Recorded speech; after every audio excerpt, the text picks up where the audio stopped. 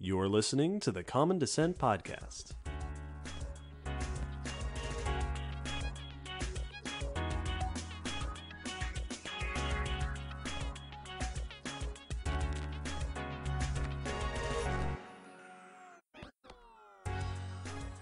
Hello, David.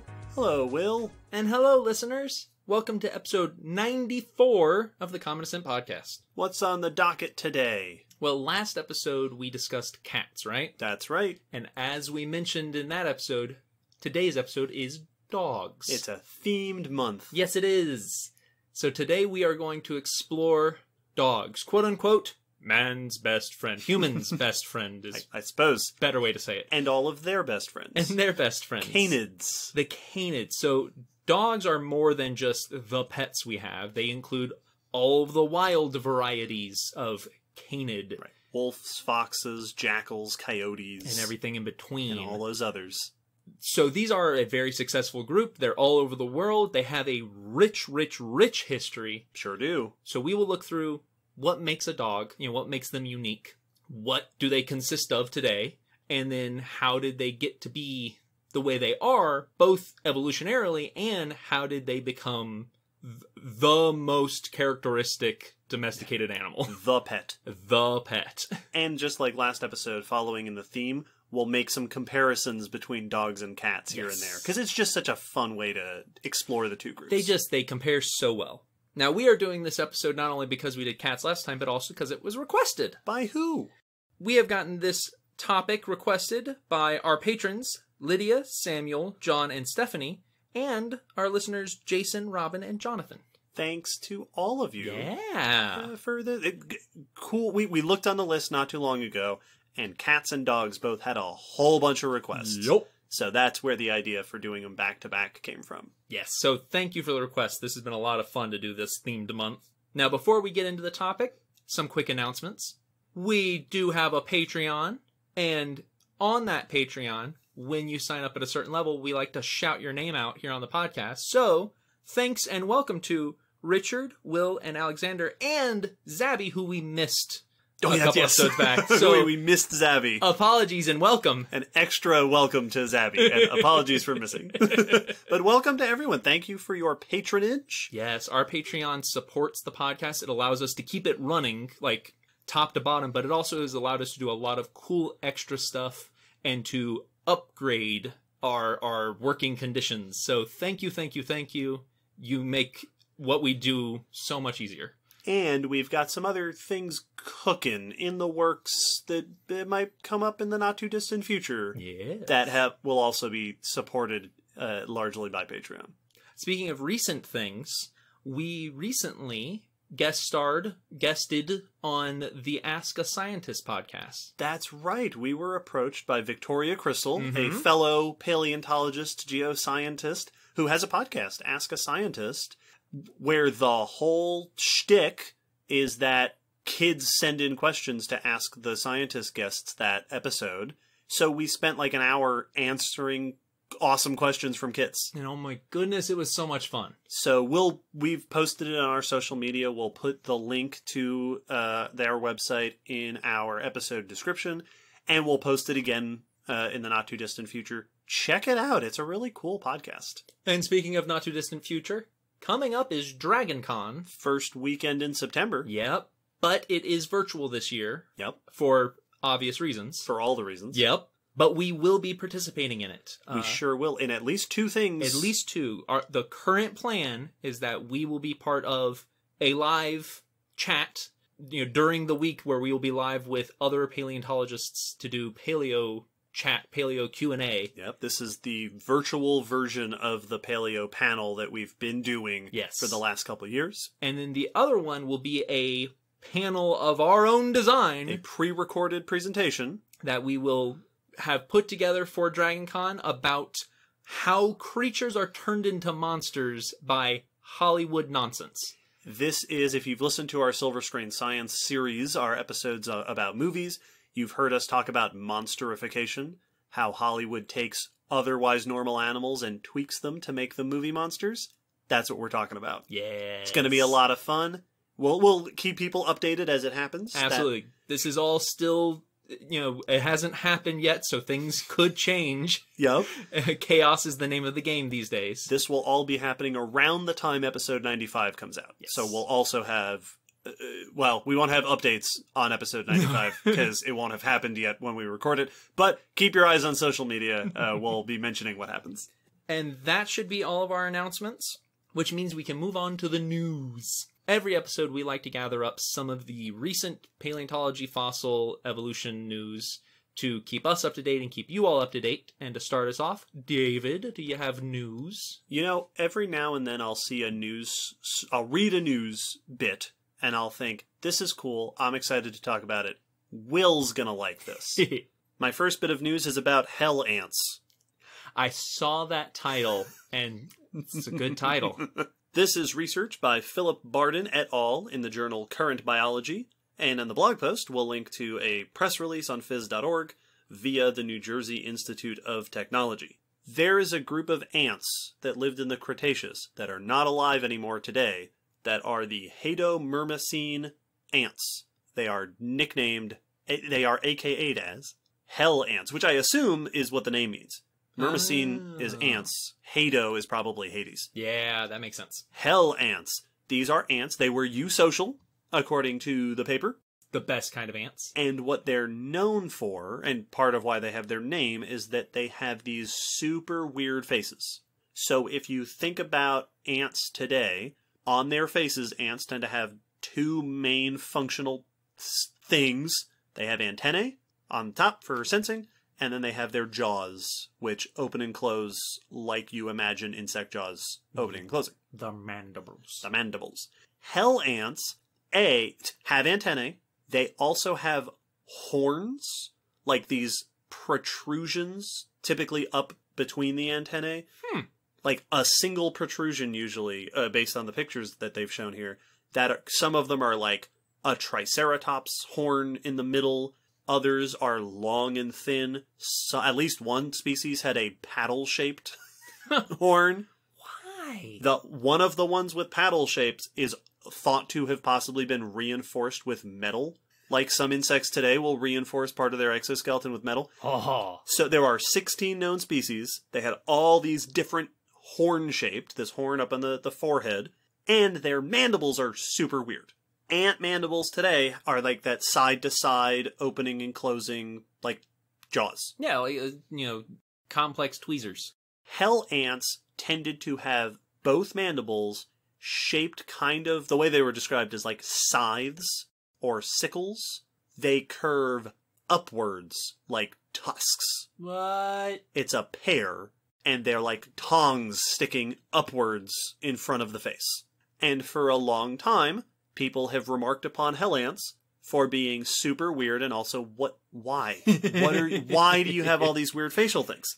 Especially since, as they mention in this paper, there are about 15,000 living species of ants, and none of them look like this. No. This is an extinct morphology that belonged to this group of Cretaceous ants.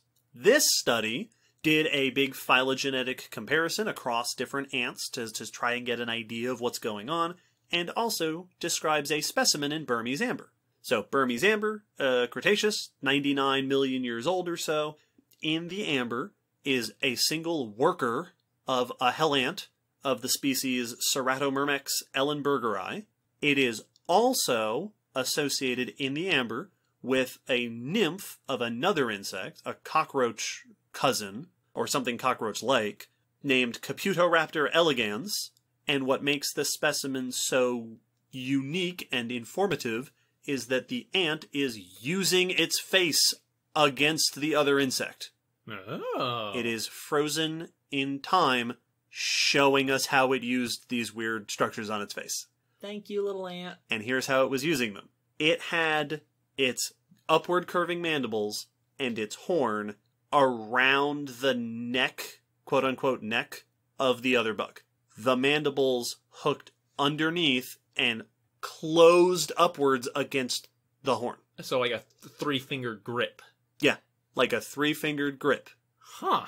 Apparently, this hell ant, and presumably a lot of the others, used their mandibles and their horns on their heads together as a vertical set of jaws. That's so cool. Super weird. Now, why is this weird? Number one, ants today don't do this. Nope. Ants and insects in general use their jaws side to side. Mm-hmm. Like you said, like tweezers, but side to side closing. Yes.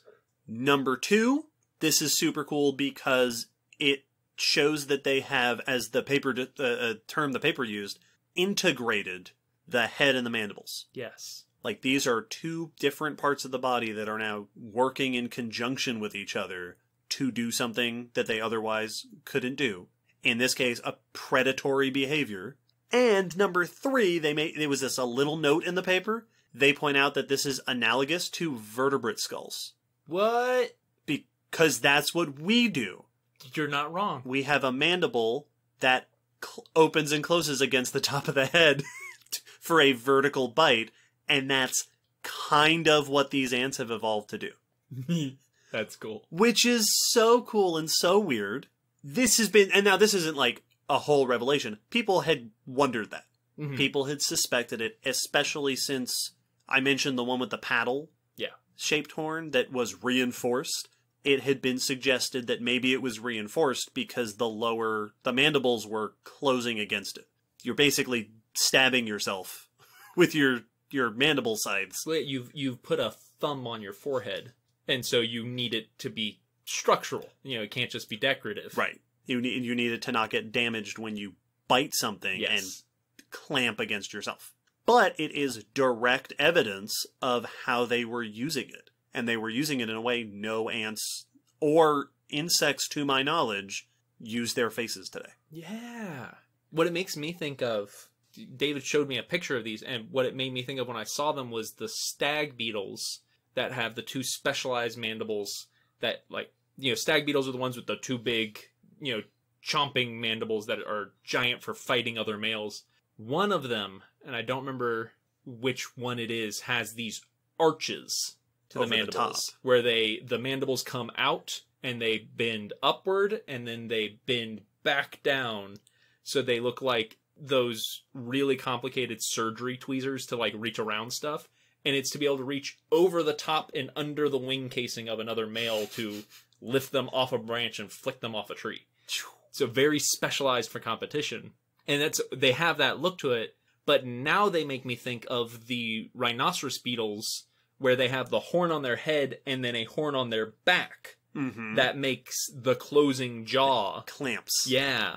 That they are lifting their head when their quote-unquote jaw closes, and it's closing up against a projection on their back. Yeah. These ants have done that, but it's their mandible and a projection on their head. Of their face to their face. And I love it. And also, if it's a wrapping around the neck, it makes me wonder, was this something you could have dismembered with, or is this just like, all right, you all go and restrain it with your jaws, and then we'll come in and like... Oh, yeah. Was this a specialized tool just for grabbing, or was it doing actual mechanical work? And I'm so interested. I did read there was another paper. I was super into it, so I kept reading. Yes. That another species, which is named after Vlad the Impaler, it was suspected, this is the one with the paddle, was suspected to have clamped against prey and then drained them. Oh. So you bite and then suck the juices out while biting, so that you're not actually dismembering. I don't know how much into detail they went into the morphology they might of not that. Be feeding like today's ants of dismembering and carrying back, but this lets me lock onto you like a leech's mouth. Yeah. Oh, that's so much more horrifying. I love it. Now, in this paper, they also did a comparison across different hell ants to do an ancestral, evolutionary reconstruction. And they found a couple little additional notes.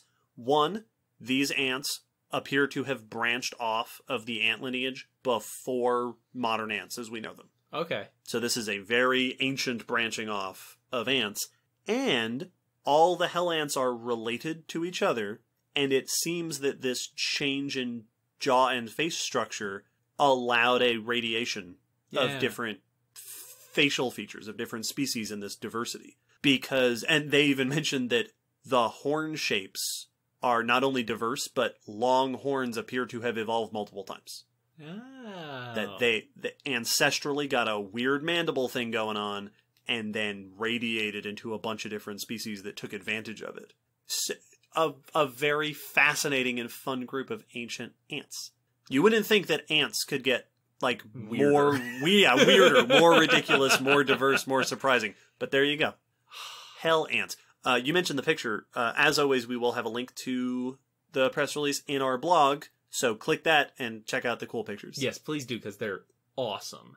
Man, I love ants, which is not something that comes up in the podcast often, but it doesn't. Hint, hint. It is one of my favorite groups of insects.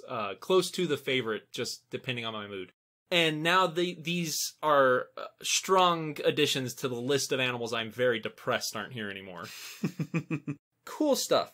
Well, speaking of really weird animals that we weren't sure what they were doing until maybe recently, Tanystropheus. I know that. Yeah, so Tanystropheus was this reptile during the age of dinosaurs, Triassic, that had a ridiculously long neck. Now, when I say ridiculously long, we are talking about an animal that, in total, the largest ones were about 6 meters long, which is about 20 feet long. Of that 20 feet, the neck accounted for so much of it, it was about 3 times the length of the body. Yeah, and these aren't like sauropods or giraffes, or they're kind of lizard-shaped. Yes. With super long necks. So think if you took like a Komodo dragon-esque body and then stretched the neck out to where it was 3 lengths of the body. Yep. And you have a Tanystrophed. Yeah. It's very strange. Very weird. And people have been debating on what they've been doing with that neck, but also where they lived with that neck. Mm-hmm. They've been found in coastal areas, but were they swimming or were they coastal and feeding into the water, more like a stork? And people have not been able to agree. This new research leans things toward an aquatic lifestyle. Okay. So it may actually give us some information about how these weird reptiles were living. This is research by Stefan Speakman et al. In Current Biology. And the article we'll be linking to is in The Guardian by Nicola Davis. So Tanystropheus, unearthed 150 years ago, so we've been asking this question for a long time. Sure have. In Germany initially. Has all those weird features we just mentioned. And this research took a closer look by CT scanning, micro CT scanning, a number of specimens to reconstruct the skull in detail and get a good look at what the facial features were of these Tanystrophiids. The results showed that the nostrils were on top of the snouts.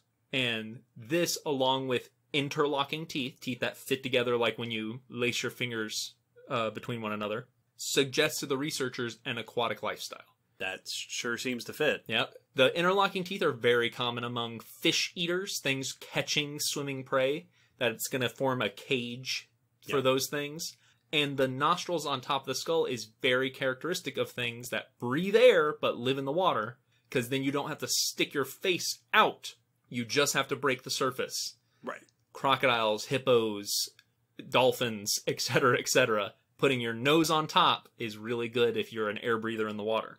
Now, there were various sizes of specimens they looked at, and the smaller specimens had less, as they put it, croc-like skulls that seemed to be less flattened, less, adjusted for the water surface. They may have either been less aquatic or spent more time out of water than the larger specimens, which seem to have been, if not wholly aquatic, very aquatic. And the growth lines on these smaller specimens did indicate that they were not young Tanystrophiids, but small Tanystrophiids. Okay. With the smaller ones just being about 1.5 meters in length, so 4 to 5 feet. Which is also interesting because it means that there were different sized species of Tanystropheus occupying the same environment together. Yeah, but possibly in different parts of that habitat. Niche partitioning, taking advantage of different aspects. So it would make sense if one was more aquatic and one was less aquatic, so they aren't competing with one another. In this research, they were also able to name a couple of new species. The larger of the specimens that they looked at was named Tanystropheus hydroides, named after the Hydra. Cool. Right. And the smaller one was Tanystropheus longobardicus. And so potentially some information on a really, really, really weird reptile into how it was actually living. Much like the hell ants, Tanystrophiids, we just don't have a thing that's like that today. Nope. And it makes it very difficult to know what they were doing. I remember it wasn't too long ago that there was another study that came out about Tanystrophiids that had found, if I remember correctly, an early member of the group from, I think, South America, and its habits, the authors were trying to interpret as evidence perhaps of the ancestral habitat. I don't remember if it was aquatic or terrestrial. Yeah. Whatever it was, the authors were saying, hey, that might be what the ancestral condition was. And this story would be much better if I remembered what their conclusion was. Well, and this research also is not one of those where it was, my goodness, people have been recreating Tanystrophius swimming for a long time now. That is, to my knowledge, the predominant Yes. hypothesis that they were at least partially aquatic.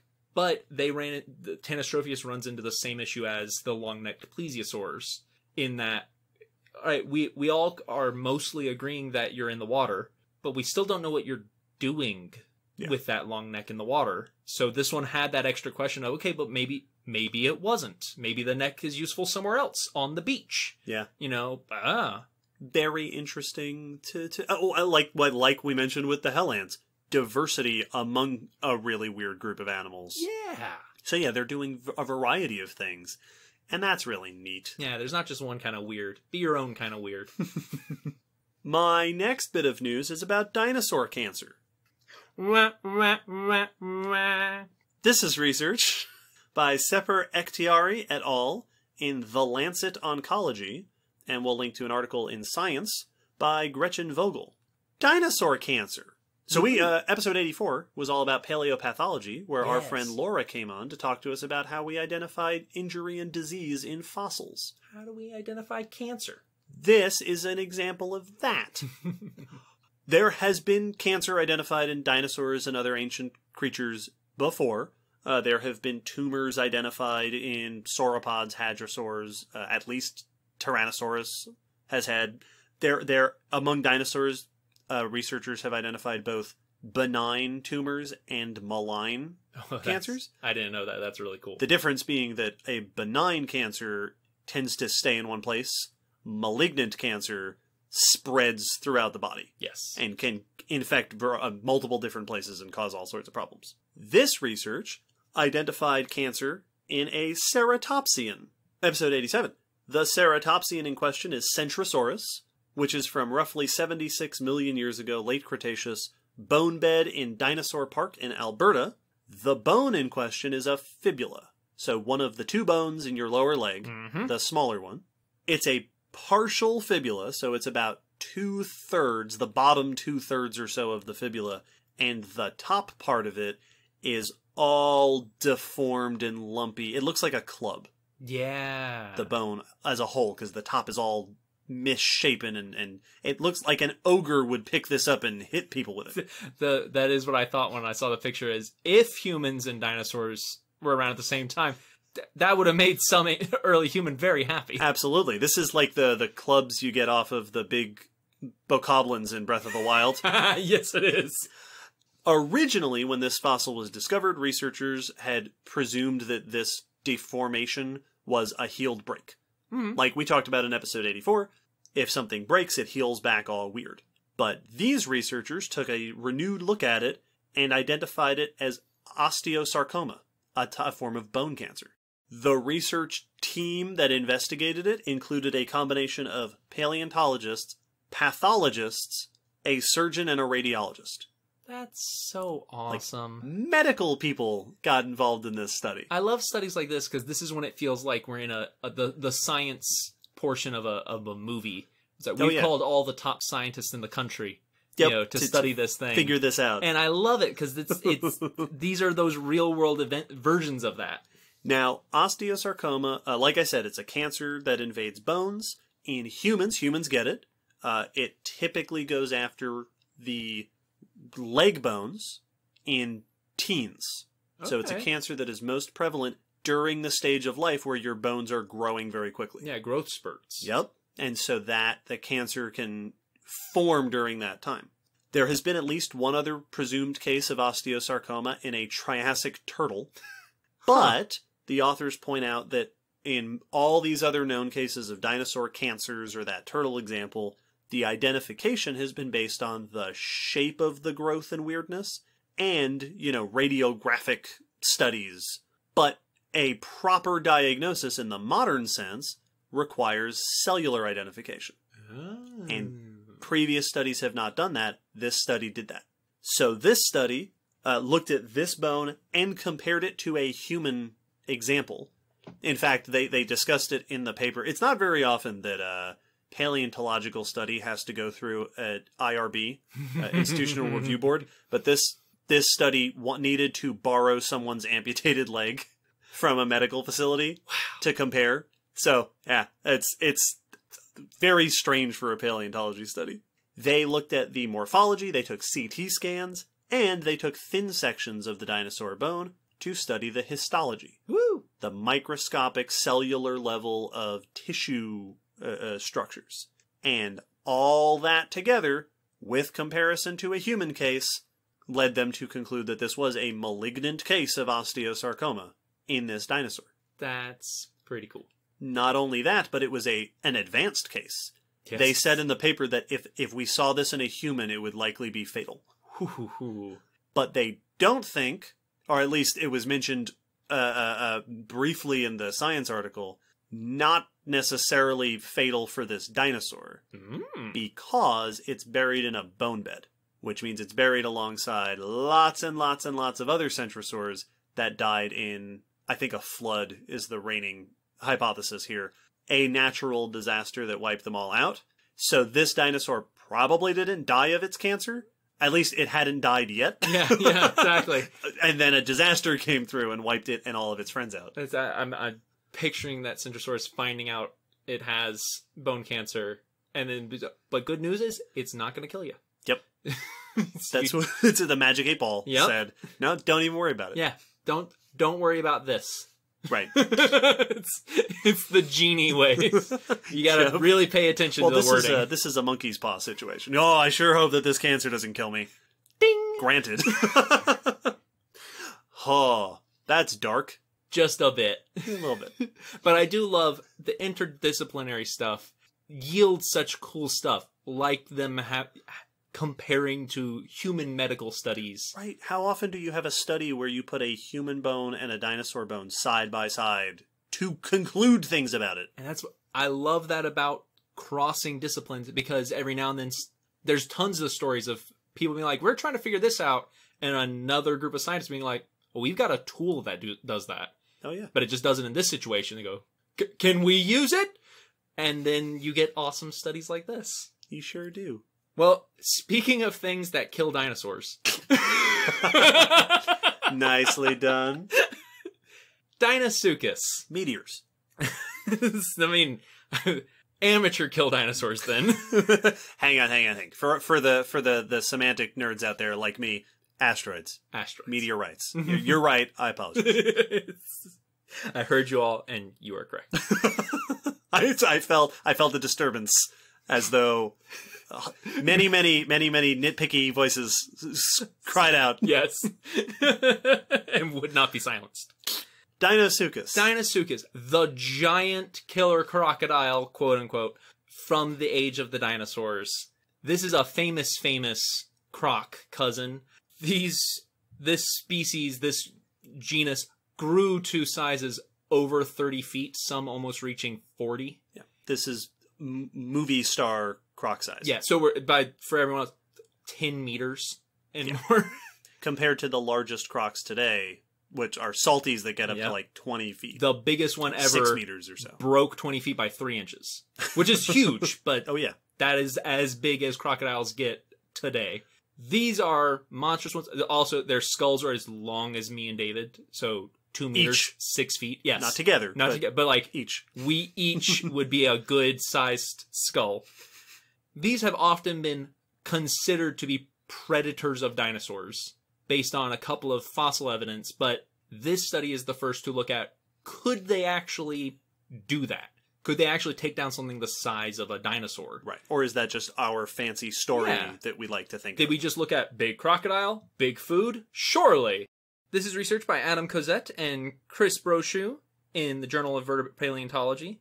And the article we'll be linked to is in phys.org by Taylor and Francis, the publishers.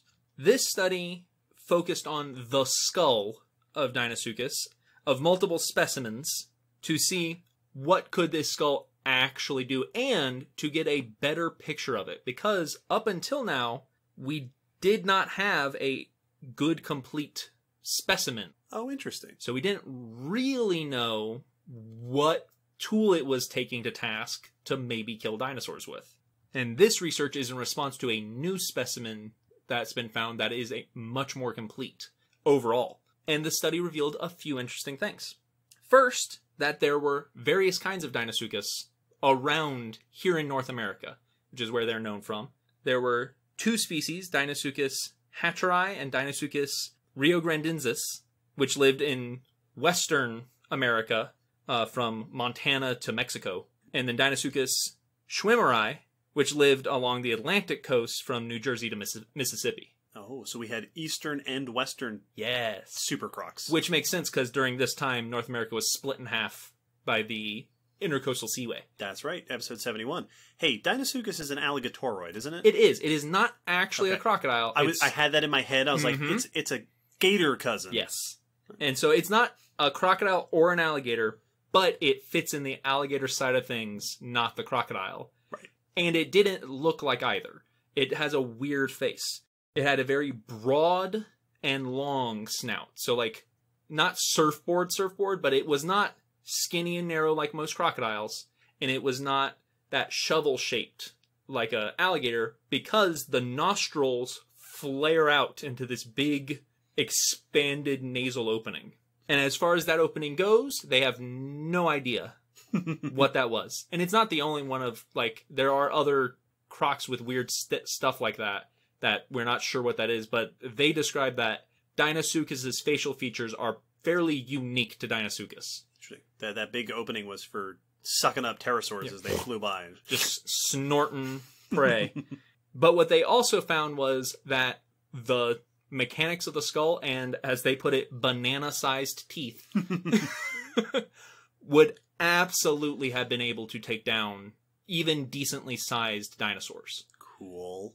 Which Deinosuchus would have been able to do, considering not only their size, which, as we mentioned, gets up into like the 30-foot range, Yeah, 10 meters-ish. but they outweighed even large terrestrial predatory dinosaurs. Cool. So, like, big theropods that were roaming North America during this time, Deinosuchus at their largest size would have outweighed, because when you're in the water, you're able to get big and fat. Yeah. And crocs put on tons of weight at their big sizes, and the heavier you are, the bigger things you can kill. The math just works that way. And this is supported by bite marks on dinosaur bones. So we'd suspected it for a long time, but the mechanics suggest that, yes, they absolutely could have taken down dinosaurs, but they were probably also taking down other things. There are bite marks on turtle fossils and things like that as well. That makes sense. So, much like today's crocs and gators, at this size, anything in the water with Deinosuchus was on the menu. Yeah. We actually talked about that in the Ask a Scientist podcast that we were on. One of the kids asked, what do alligators eat? And we discussed at length, you described, but the answer is, yeah, basically, if it gets in front of them and it fits in the mouth, yep, it's on the menu. They also noted 2 holes at the end of the snout. Oh. In the tip of the upper jaw that they aren't sure what they're for. They didn't see exactly. What it made me think of is many crocs, and people may not know this, actually have teeth that poke up through the jaw. Right. They actually have holes for their teeth, and like the mugger crocodiles in India, I know, are really well known for this. While their mouth is closed, you can see their bottom teeth. Not like tusks, but like a nose ring sticking through holes in the snout. Yep, punctured. Oh, it made me think of that, but I also assumed they would have thought of that. And so if they didn't... Chris Brochu is aware of that. Yeah, exactly. And so evidently they have some weird holes there at the tip. Interesting. It's always fun to get confirmation. Like the hell ants. Yes. I'm going to try to say like the hell ants as many times as possible. New catchphrase. Like the hell ants, which will also be the name of my biker gang. Like the hell ants. We had this structure, we have this animal, and it's easy to say, oh, well, that's probably what it was doing with that. And yes, but you never know when it's going to turn out that the obvious answer isn't actually true. Yeah, well, it makes me think of Smilodon. I was just going to say, it's like saber-toothed cats. Yes. The obvious answer in the early days was, no, they were stabbing stuff with it. Big teeth for big prey. And that's probably not true. Listen to the last episode about cats. So even when the answer is, yes, we were probably right, it's always good to have that. And it can be very easy to forget that we have these sort of common understandings of a lot of ancient animals that aren't actually supported. Yes. The most famous example, perhaps, is pack hunting in dromaeosaurs like Velociraptor. Super common. Everyone thinks of it. Very popular way to depict them. But as we've discussed in previous episodes, the evidence is actually very shaky on whether or not they were doing that. There's really only one finding that led to the proposal, and since then has not gotten further continued support. There's been a few studies here and there that have found support, but it's not a definite thing by any means. So it's always nice to get confirmation for the thing we assumed to be true in the first place. Just because it makes sense doesn't mean it is. And speaking of dogs... Yep. I only got one for this one. Speaking of hell ants... Speaking of hell ants, dogs... We will be talking about them after the break. 94 episodes in, we're starting to lose the shine. We're mastering the segue. I've always been more of a cat person.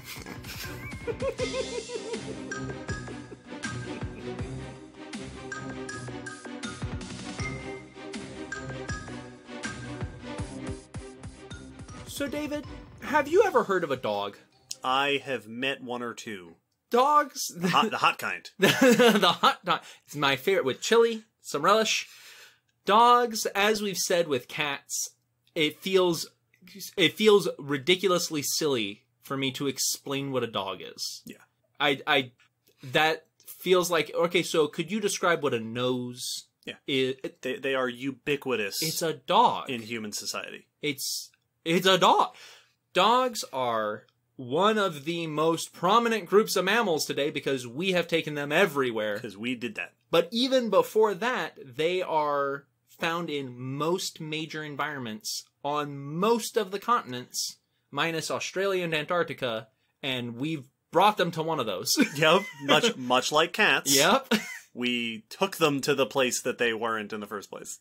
So we'll get into where they fall within mammals, but first, what is a dog? Canids. Yes, canids. The group that consists dogs and all their cousins are part of the carnivorans, the mostly carnivorous group of mammals, and they are characterized by a number of features that will probably sound very familiar to most of us. Unlike cats, which we talked about last episode, dogs are much more about the long, slender features because they are runners, and their body shows that. Long, slender, but powerful legs. Toes that are grouped together and facing forward, not splayed out. So they're not hands. They are feet for running. Blunt, non-retractive claws. So they're not doing much with the claws other than grabbing the ground and pushing.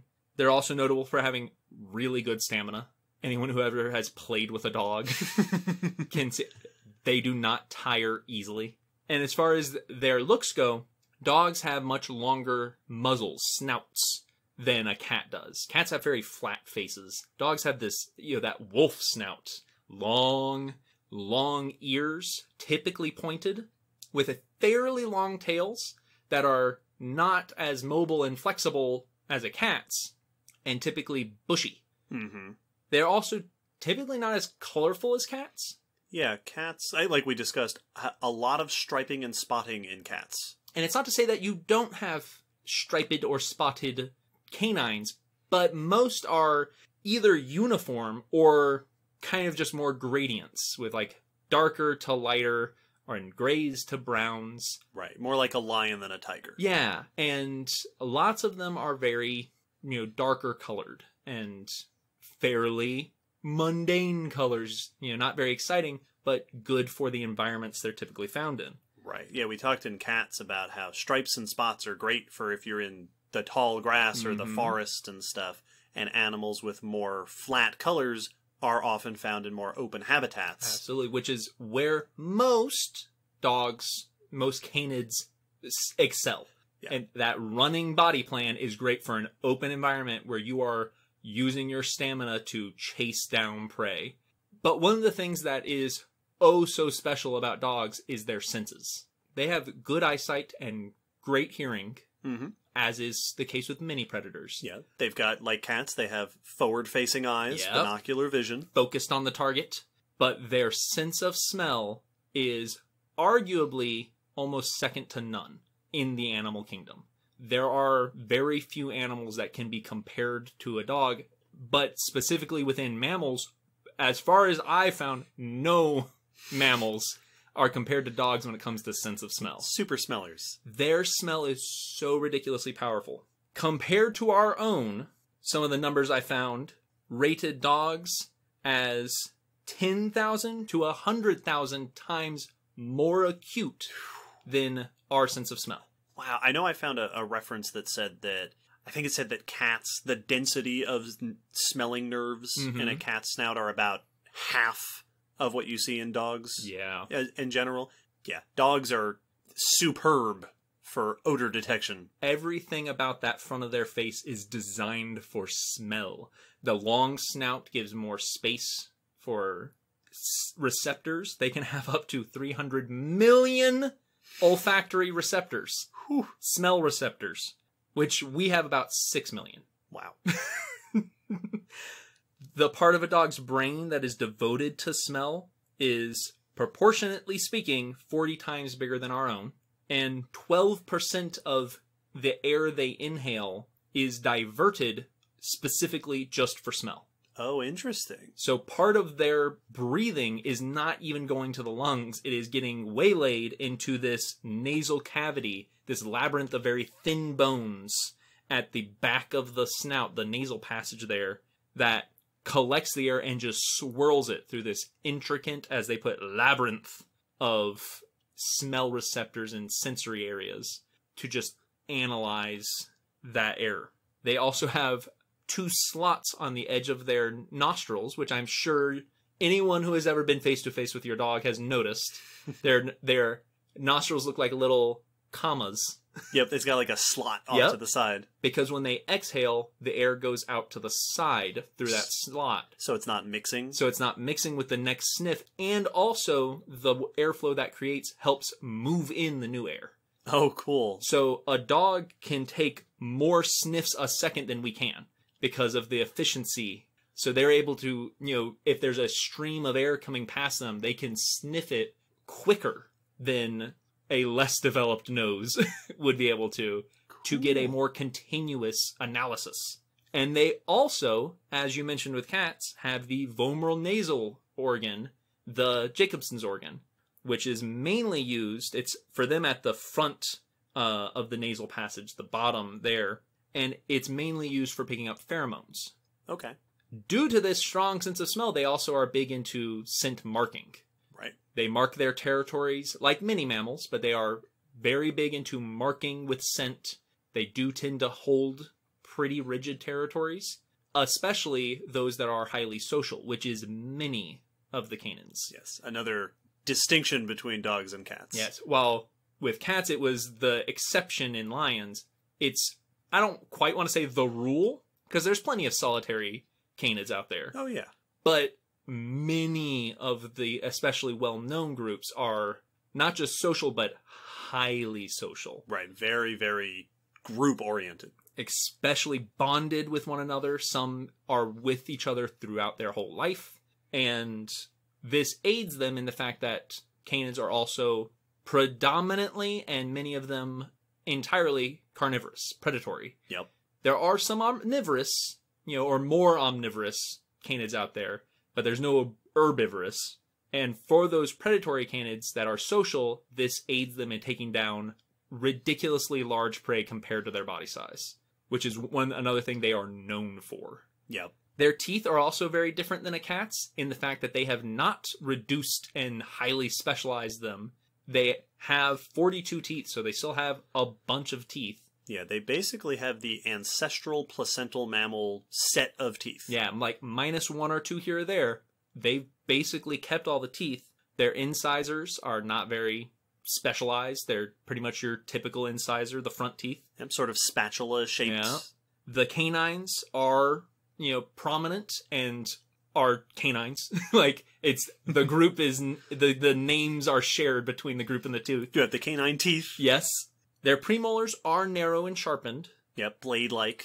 And then their carnassials, the thing that these two groups share is what the carnivorans are known for, are well developed in dogs, but typically less shearing in many of them than a cat. Though there are those that share that very blade-like carnassial and are much more carnivorous than those without. But the back of the molars are more crushing, more like our molars, to be able to take in a variety of foods. Yep. Also good for, like, bone cracking and things like that. So we talked with cats about how cat teeth are basically all spikes and blades. Yep. And they've gotten rid of most of them so that they can have a mouth that is just spikes and blades. That's just shears. That's just, all on the front, it's spikes, and on the back, it's blades, and you're just stabbing and slicing.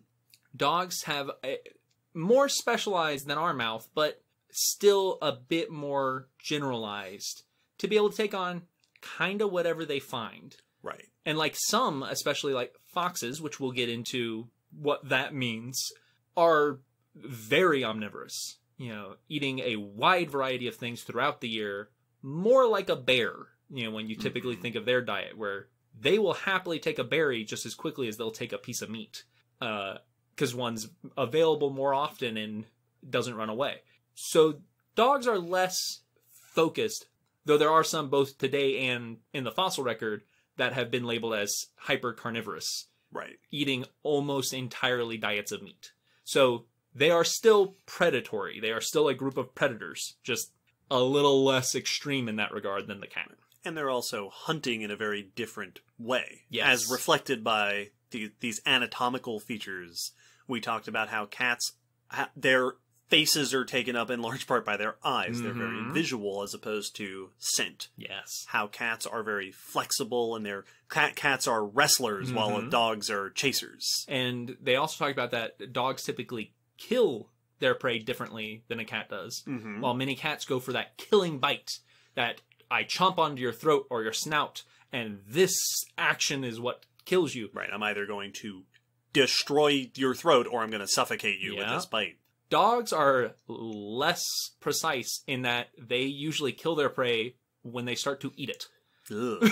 In that dogs are just going to mob the prey item, biting and tearing, and then death comes from that.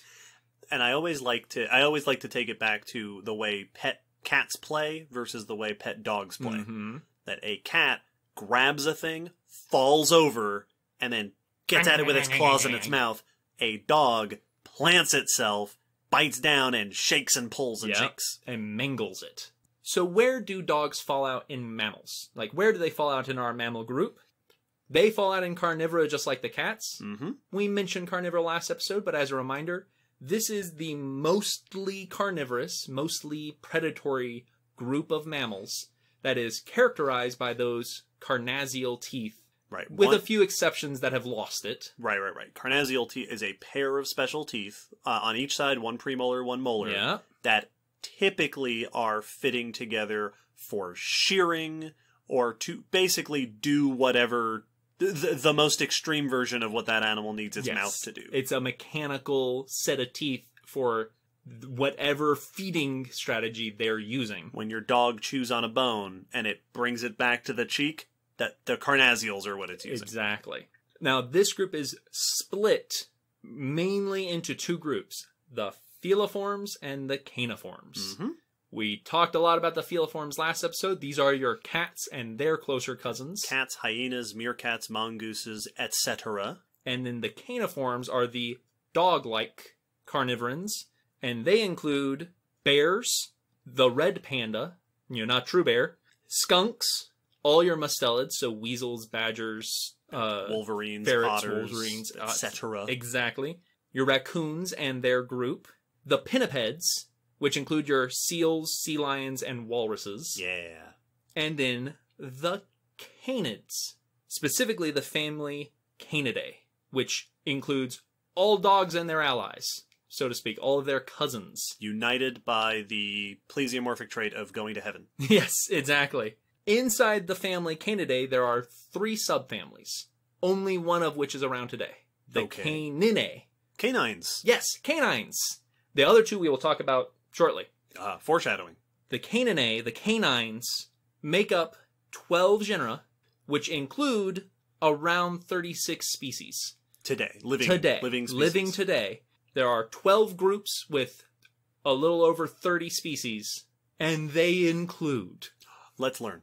Now, most of these genus that we're going to talk about, most of these genera, only include one species. Mm-hmm. And so, for most, it's this genus with that dog, and then there's a few that you'll recognize.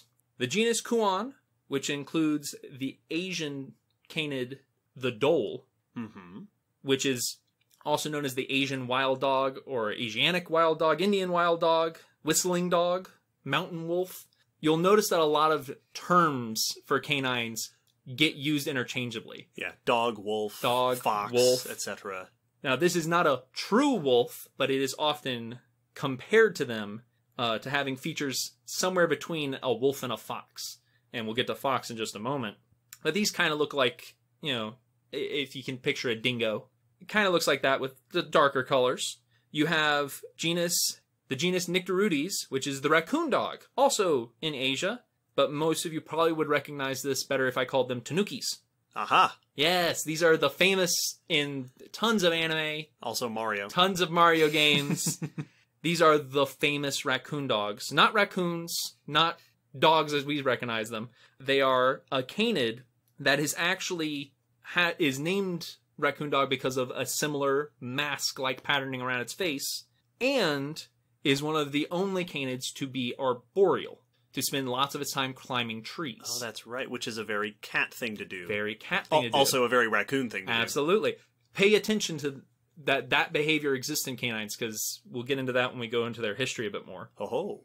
Now, the raccoon dog is a closer relative of true foxes. And I preface true because a lot of these groups are called foxes, but only Vulpes is the one that is considered true foxes. Right. Quote unquote, true foxes. Because we said so. Well, yeah, because they were the first ones we called foxes, and when I say we, I mean Western Yeah! people. This is one of the big groups of canines. 12 species throughout Europe, Asia, and Africa. These include your red fox, they include the Arctic fox, they include the finnick, the desert fox with the big adorable ears. Yeah. Foxes are typically more slighter in their build than you would think of most canines. They're typically compared to be more cat-like, so to speak.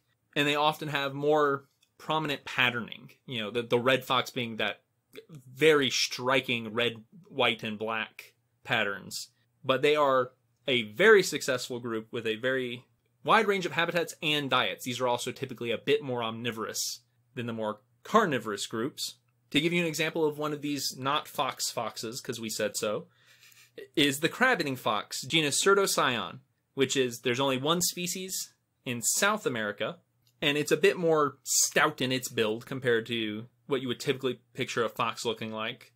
It shares its South America habitat with the South American foxes, genus Lycolopex, which includes 6 different species of fox-like canid, but are actually more closely related to wolves and jackals. Okay. But have convergently evolved to a very fox-like overall shape and demeanor. These are often known as Zorro in Spanish, and so if you ever see that with a name, it's typically talking about one of these. We also have the genus Eurocyon, which is the gray foxes found in North and South America. These are interesting because they both have interesting habitats and behavior. The island fox, which is one of these two species, is only found on the Channel Islands off the coast of California. They're found on 6 of the 8 islands, and on each island is a different subspecies. Interesting. Right? Island foxes. And then the gray fox, which is found from southern Canada to Venezuela, from very far-reaching across the Americas, is often considered the most basal of living canids. Interesting. The outgroup. The outgroup. The more closer in its relation to the ancestors, and is the only other canid group to climb trees regularly. Interesting. And it even has strong hooked claws to be able to climb more easily. Then we have the bat-eared fox, genus Otocyon, which is found in Africa and is named for very big ears that are most likely for thermoregulation, as these are found on the African savanna. These are also interesting because majority, and according to the paper I looked up, 80 to 90% of their diet is consisted of termites. Oh, that's right. These are mostly insectivorous canids. Which is a very interesting thing for a relatively large carnivoran to do. Right? They'll eat other stuff. They've been known to eat more normal things, but most of their things are not just termites, but harvester termites. They even are specialized on one particular group. And there are some termites that they are reported to avoid. Interesting. So, very specialized canid. Very cool. And now that we're in Africa, we have to mention genus Lycaon, the African hunting dogs. Yeah. Or painted wolf, or painted dogs, or Cape hunting dogs, or wild hunting dog, or African wild dog. These are, they have that mottled, pretty coat with just the blotches of brown, black, and white, and tan all over, and are famous for their pack hunting behavior. Yeah. These dogs are really well known. They're hyper-carnivorous. They hunt typically large prey out on the open plains and are known for incredible teamwork and being like major stamina hunters, just running for ridiculous amounts of time to tire their prey out. Yeah, in a group that is known for pack hunting and stamina performance, this is the example. But there has been more recent research that has studied groups not living in the savannah and found that they don't hunt that way when they're not in those environments. Which makes sense. Yep. And the research, they tagged groups of these hunting dogs and then GPS tracked their hunting behavior during chases. And they found that when they were in more densely forested areas, not out on the plains and hunting smaller prey, they tended to make shorter runs, not work together. And another thing these dogs are famous for is being ridiculously successful. Mm-hmm. Like 40 to 80% of their hunts end in kills is what most reports will tell you.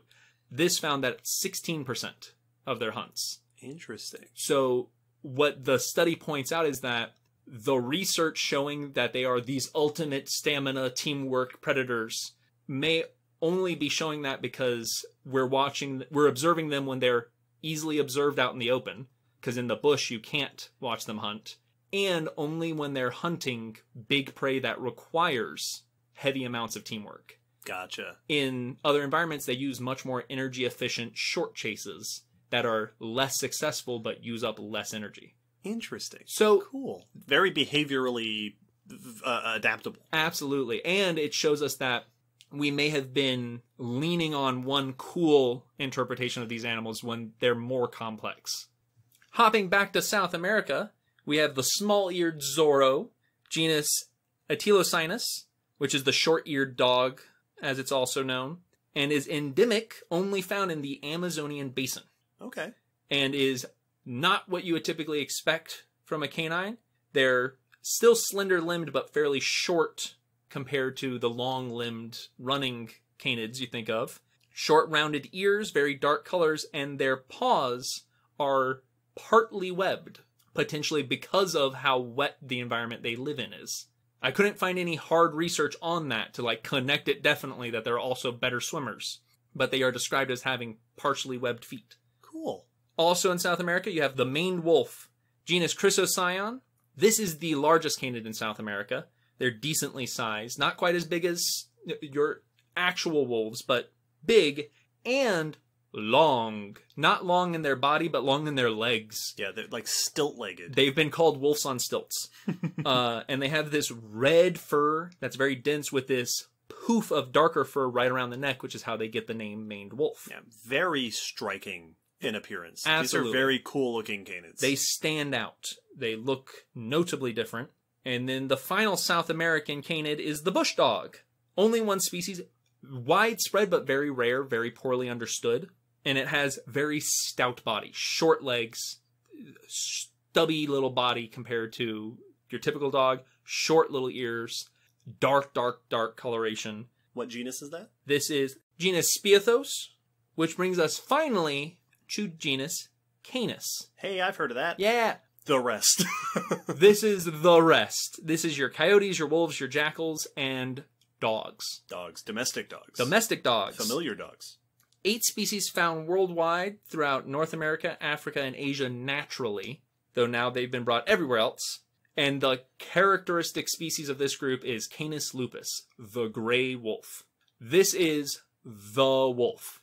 I wasn't even aware until I started doing this research. I didn't know that the wolves that are here in North America and over in Europe and over in Asia are all the same species of wolf. Yep. I wasn't aware.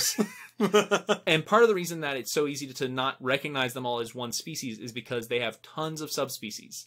In Africa, there's a subspecies of Canis lupus. In Eurasia, there's somewhere between 7 to 12 subspecies. And in North America, there's somewhere between 5 and 24 subspecies throughout different environments with slightly different names like timber wolf and gray wolf and all that stuff. They're typically called the gray wolf. They range in color from gray to red to brown to black to whitish and are the ones known for the pack behavior. These are your typical pack hunting wolves taking down big prey like large deer and mega herbivores. And they hunt everywhere from open plains here in North America, but they also range in elevation and can hunt in wooded areas as well. But they're famous for that open land pack hunting of taking down the sick or injured of a herd. But also in this group, which I wanted to mention because it won't typically be listed when you look up Canis, is the red wolf. The red wolf is the 8th species of Canis. Possibly. Maybe. Possibly, Sometimes. maybe. Most importantly, currently. Currently. Legally. Legally speaking. The red wolf is a group of Canis that here in North America was well known before the 20th century and during the 20th century was driven out of its habitats here in eastern US and effectively driven to extinction. Just before it was wiped out, a few specimens were collected and brought into a breeding program from Texas and Louisiana, and those have been re-released into protected breeding populations in North Carolina, most notably. But after that, controversy came up about whether these red wolves were actually red wolves or if red wolves were actually a thing, because as research went into them, it was found that they interbreed heavily with coyotes and gray wolves, and that there was significant portions of their DNA that had signs of that interbreeding, and the survivors where they were collected from was a area well known to have crossing of the populations. So the question was, were these red wolves or were these coyotes that had red wolf qualities, or is the red wolf just a hybrid? Right. Is it not actually its own unique species? Exactly. So to answer this question, they first needed to figure out what are the features of a red wolf, whether the ones captured had those features or whether they were a mixture, and historically, fossil-wise, is there evidence for red wolves being a distinct group? And this happened just over a year ago when Congress went to U.S. Fish and Wildlife and said, hey, you need to figure this out. And tasked them to determine the status of the red wolf, along with the Mexican wolf, which is a subspecies of Canis lupus now. And the current, as of 2019, standing for the red wolf is that it is a species of Canis. which is Canis rufus. Yeah, the red wolf. The red wolf. And so I mentioned that partially because next year it could be different. Right. And if we had done this episode at the beginning of the podcast, it would have been a subspecies. Or at least it would have been much more argued. Right. And there will be arguments surely in the future. There is still some debate and argument even with this group that we are so familiar with and is so prominent these days. And then we have the other two subfamilies of Canidae, the Barophagenes and the Hespercyonids. These two we don't have anymore because they are now extinct. So to talk about them, we'll have to go into the history of canids after the break. Oh boy, fossil time.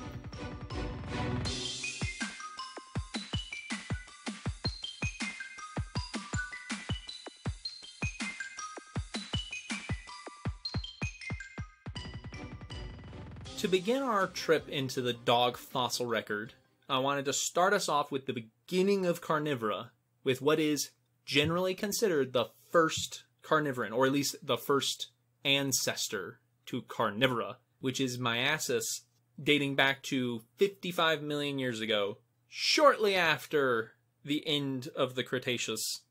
Right at the beginning of the Eocene. And is known from Europe and Asia. This is a very weasel-like animal. Long, slender, flexible body. Slightly bigger than your average weasel today. Probably feasting on small prey items. They were diverse, ranged in size from 1 to 7 kilograms, or just over 2 to 15 pounds. And the reason I wanted to mention this was because, to give some context for how carnivora started, because these are thought likely to have been arboreal, tree climbers. But their pelvis is more recognizable and is actually a bit dog-like. Okay. So it has a mixture of features, and we see the first of the idea of dogs here.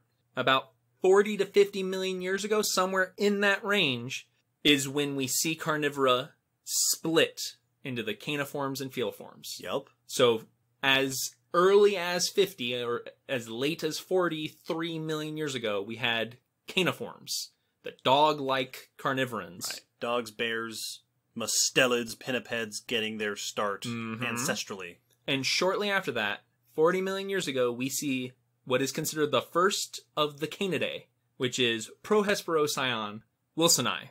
It is the first clearly identifiable member of the dog family, and arose here in North America in what would have been southeast Texas 40 million years ago. Around the same time, as we discussed last time, that the first true cats were getting their start over in Europe and Asia. Absolutely. Now, it had a combination of features that groups it into the Canidae. Its teeth, it has lost the upper third molar and has started to trend toward the more shearing bite that canids are known for. And the auditory bulla, which are the big bumps on the back of the middle ear on your skull, are characteristically enlarged, which is a feature of the canids. Yeah, interestingly enough, I didn't mention this in the last episode, but early cats are also identified in large part by the auditory bulla. That's that ear-related skeletal structure on the back of the skull. Yeah, they look like little ping pong balls attached to the back of your and bottom of your skulls. Their skulls, particularly. They also had longer limbs and toes that were more parallel, more closely grouped together, like you see in dogs. Like dogs. Like dogs, which may have been starting to help a cursorial running lifestyle. Also at this time is when we see a whole bunch of dog-like things. So, were you to glance or time travel back to North America 40 million years ago, you'd see a number of predators that, at a glance, you'd probably label as a dog, but were not. And so this is where we get some interesting groups that were not actually convergent to dogs of the time, but convergent to what we know of dogs. Right, a dog-like thing. Well, we discussed in the last episode how there have been a number of groups that have been very cat-like. Yes. The dog bears are the first of this group, which are cananiform. They are in the cananiform group, but are more closely related to bears than dogs. Okay, so they're like kind of dog-like bear cousins. Yep, and their group is the family Hemicyonidae, half dog. Half dog, yeah. No, half of it's bear. They were around shortly after this time from the Miocene to fairly recently, about 5 million years ago, and were widespread. They were found in Europe, North America, Africa, Asia, and have been described as bear-like animals that behaved like dogs. They seemed like they moved and likely hunted similar to canids. They had longer legs, they ran on their toes, but they had short tails like a bear, yet teeth that were specialized for slicing meat. So, a mixture of features. The biggest of them got up to like grizzly bear sized. One of the most famous is Hemiscion, but seemed like they still had an ability to run long distances and had a hyper carnivorous diet. So dog bears. The other group are the bear dogs. The Amphicyonids. These are also in Caniformia and also are actually a little bit closer to bears than dogs, but are neither. And these have been described as a more dog-like thing that's being more bear-like. And they also got big, some of them over half a ton. Wow. And they seem like they had a more wolf-like ancestry and became a bit more bear-like over time. The bear dogs are dog-like creatures that are convergent with bears, possibly, and the dog bears are bear-like creatures that are thought to be convergent with dogs. Yeah, we scientists are real good at naming stuff. There's also a living animal called a bear cat, which is neither a bear nor a cat. There's also a breed of modern dog called bear dogs. So when you Google bear dogs, you get a bunch of stuff. Bear cats smell like popcorn. I've heard that. Yep. The most famous of this group is Amphicyon, very much like the last group, and weighed over half a ton, but walked on its palms more like a bear, but still had a more elongated body and long tail like a dog. Huh. So, bear dog, dog bears. Like, groups that had very similar features to two groups, and were yet in neither. Right. Well, those early days where different groups of caniformian carnivorans were trying out their own versions of the same things. There are also other groups in South America doing very dog-like things. These weren't even carnivorans, though. The boar hyenidae, which are well known, they had a huge diversity. So they weren't just dogs. They had bear-like members. They had more weasel and like mustelid-like members. Once again, we're comparing a group to our group because, well, what else would you compare them to? But some of them had very dog-like overall shape to their body and are sometimes called the dog-like marsupials, even though they're not a part of what we consider marsupials today. They are cousins. One description said it would actually be better to call them like giant predatory possums. Cool. Dog possums. Dog possums. So there were some dog-like, marsupial-like animals down in South America, even though they weren't part of the marsupials we think of today, but doing very dog-like stuff. And some of these, when you see a picture, yeah, they look like a dog. There are also some that take on very hyena-like qualities as well, which is, you know, you can see where the name comes from. Yep. And then much more recently, to like jump forward in time to just yesterday, before we drove it to extinction, the thylacine. Yeah, the Tasmanian wolf. Yes. Or Tasmanian tiger, which is a worse name. Yep. Just because it had stripes. If it has stripes, Right. it doesn't well, make like it a those, tiger. like those tiger horses in Africa. Yeah, tiger horses in Africa and the zebra sharks, which is a thing, and it's not the one you'd think it is. Right. These are predators found in Australia and Tasmania. Until very recently. That were strikingly convergent. So very canid-like. There will be pictures in the blog post of comparisons of their skulls, and it's ridiculous. Despite being true marsupials, as we know them today. So lots of things have... The dog-like body form is clearly a winning strategy that has existed since before dogs, as we know them, were a thing. If I may, like hell ants... Yes! Groups outside of what we recognize today doing something successful in their own similar way. And some of these, like I mentioned with the dog bears, were around for a long time. Oh yeah, overlapped with canids. Yes. True canids. Directly competing with them. Speaking of true canids, after Prohesperocyon, we get Hesperocyon. Can you see a pattern? Mm-hmm. This is late Eocene, So 40 to 35 million years ago.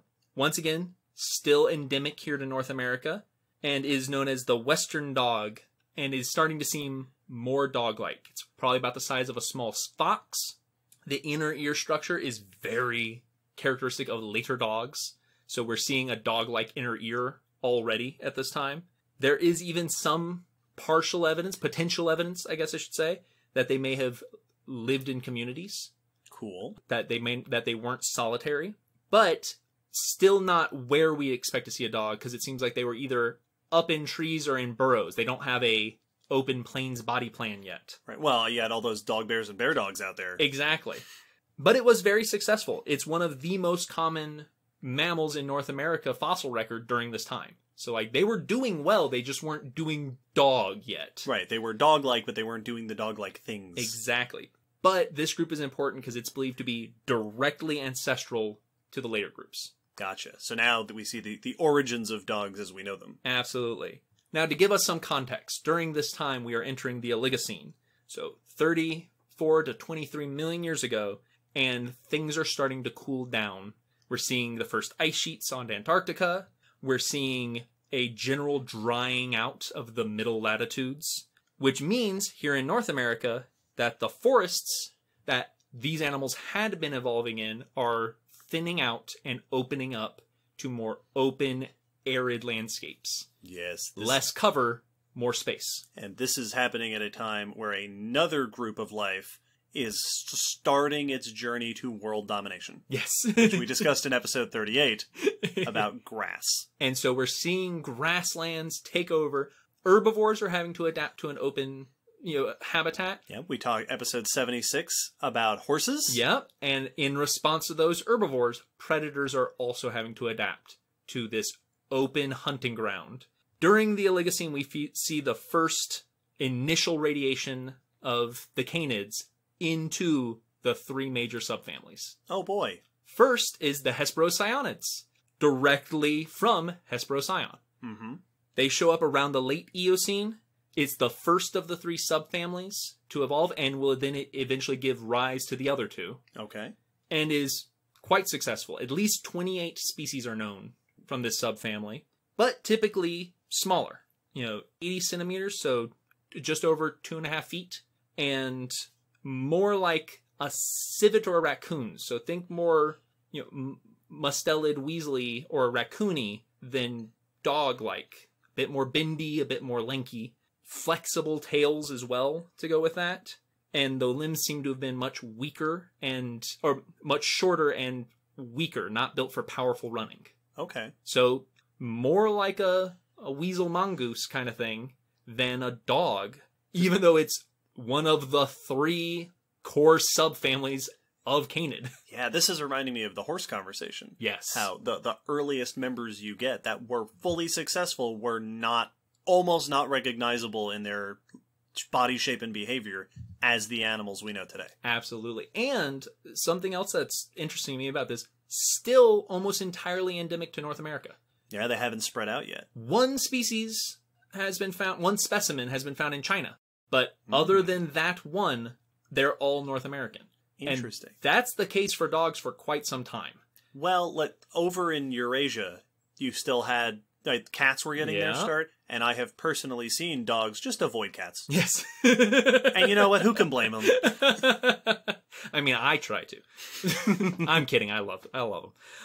They're listening. There's one right there. I have to say nice things.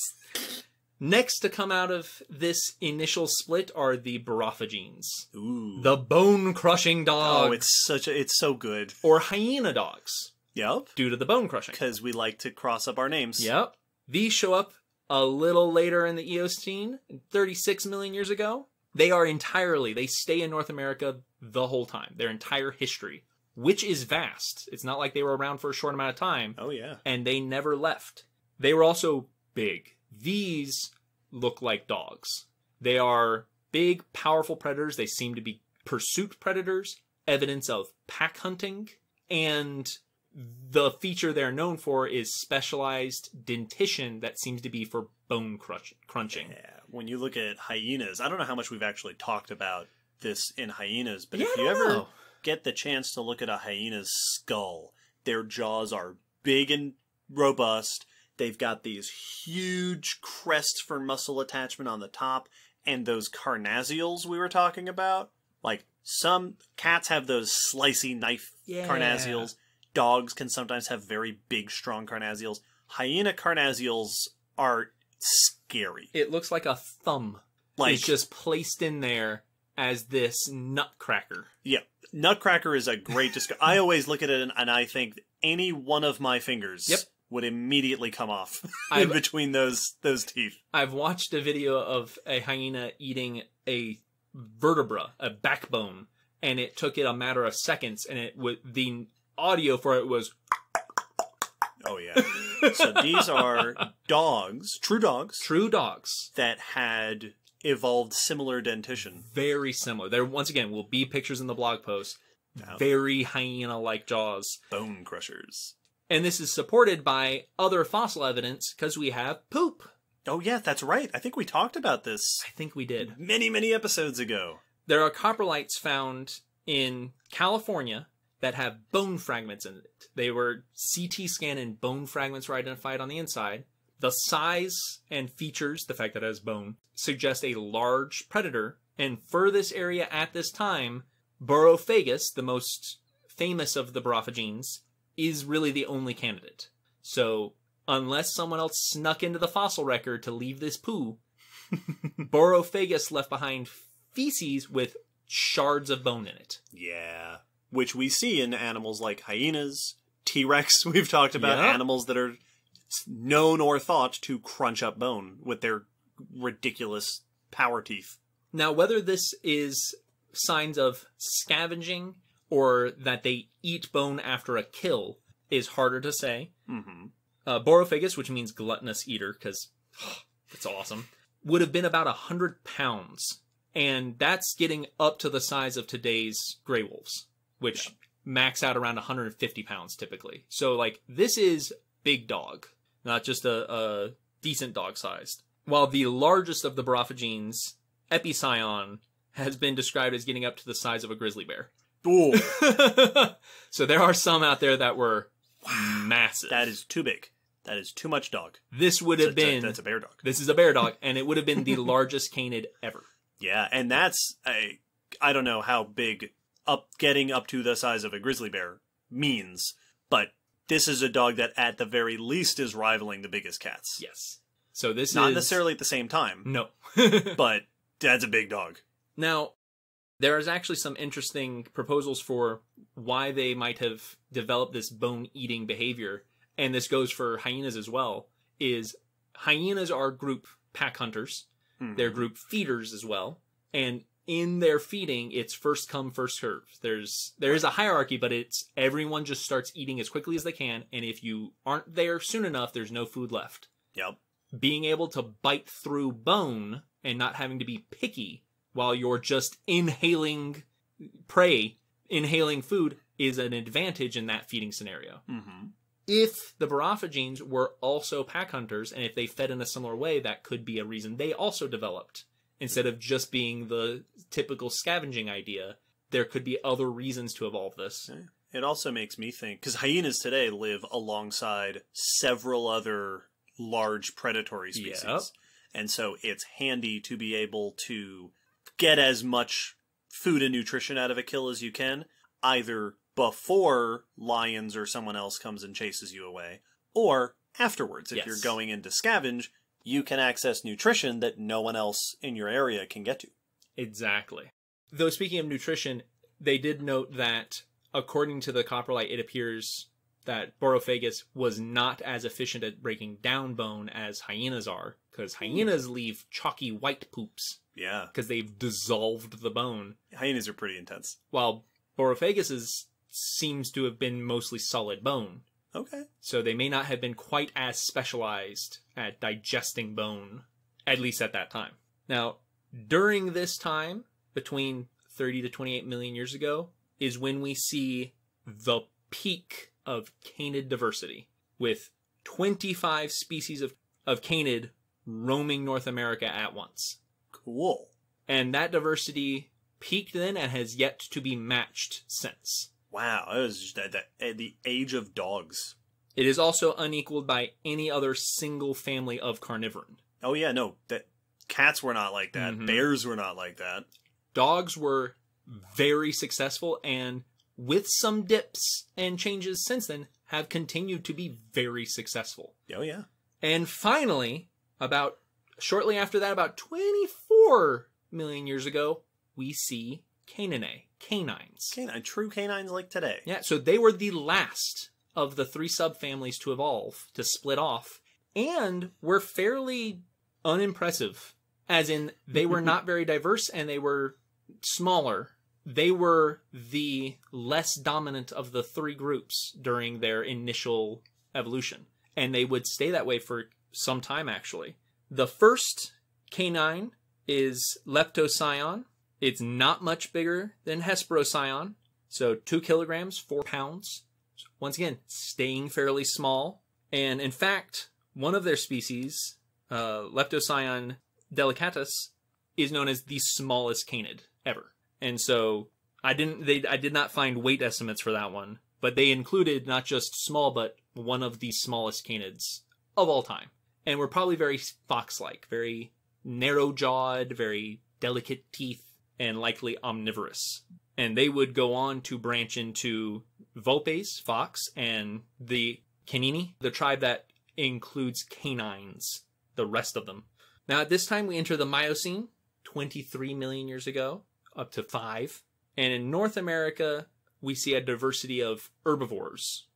Their diversity has been increasing, both due to the natives evolving, but also immigrant species coming to join North America from Eurasian habitats via the land bridges. And 15 million years ago, we see a peak in herbivore diversity here in North America, which has a great effect on the predators. And we see a second peak in the canids at the same time, with some 20 species all here in North America at once. Less so than the first peak, but responding to this influx of prey items, dogs respond, mostly the borophagines. The bone-crushing dogs are the ones really doing well during this time. The Hesperocyonids are on the verge of extinction by this point. So we are almost down to 2 subfamilies, and the caninae are still fairly low profile.